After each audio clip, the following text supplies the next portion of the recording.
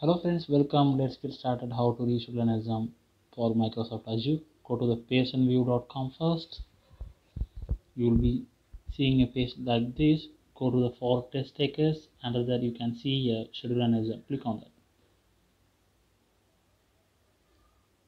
Then you could see this page.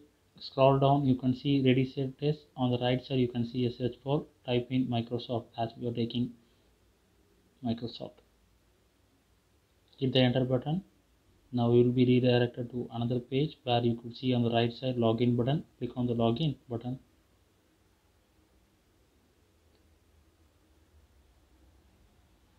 Now on this page, on the top right corner, you will see a icon.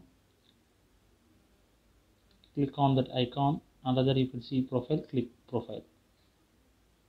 Now on the left side menu you could see certification. Click on it. Certification. Then go to the certificate dashboard.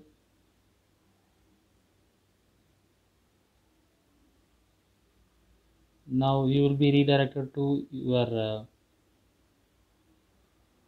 Gmail account which you signed up for Microsoft account for taking up the exam.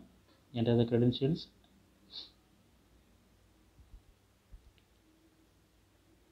Once you are done that, it takes 30 seconds to 1 minute to get into your certification dashboard.